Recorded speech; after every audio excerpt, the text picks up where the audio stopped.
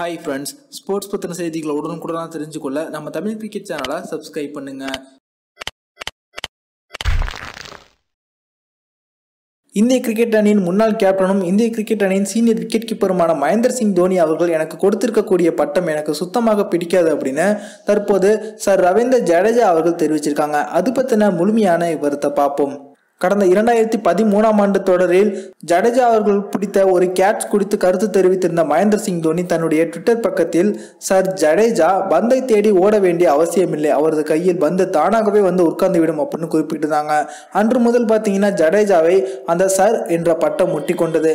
Sir Jadeja என பலரும் அழைக்க துவங்கினாங்க. இது குறித்து தற்போது ஜடேஜா கூறியது என்ன அப்படின்னா, கடந்த 2012ஆம் ஆண்டு IPL ஏலத்தில் நான் அதிக தொகைக்கு வாங்கப்பட்டேன். அந்த செய்தி எனக்கு காதுக்கு வந்த போது உண்மையில் என்னுடைய கையில் வெறும் 10 ரூபாய் மட்டுமே வைத்திருந்தேன். ஏனெனில் அதற்கு முந்தைய சீசனில் வெறும் அடிப்படை விலைக்கு தான் நான் ஏலம் போனேன் அப்படிங்கிறது குறிப்பிடத்தக்கது. காஸ்ட்லி வீரராக மாறிய பின் பொருளாதார நிலை மாறியது, பொறுப்புகளும் அதிகரித்தன. இந்திய அணிக்காக விளையாடியது எனது மிகப்பெரிய சாதனை. நான் அறிமுகமான நாள் எனக்கு மிகவும் ஸ்பெஷலானது. அதே நேரம் ஒருபோதும் சாதனைக்காக விளையாடுவது இல்லை சர் என பல ஆண்டுகளுக்கு முன் தோனி ஒரு ட்விட்டர் பதிவில் என்னை அழைச்சிருந்தாங்க. அதன் பின் அந்த சர் என்ற பட்டம் என்னுடைய பெயரோடு ஒட்டி கொண்டது. தனிப்பட்ட முறையில் இந்த சர் எனக்கு மிகவும் பிடிக்காது.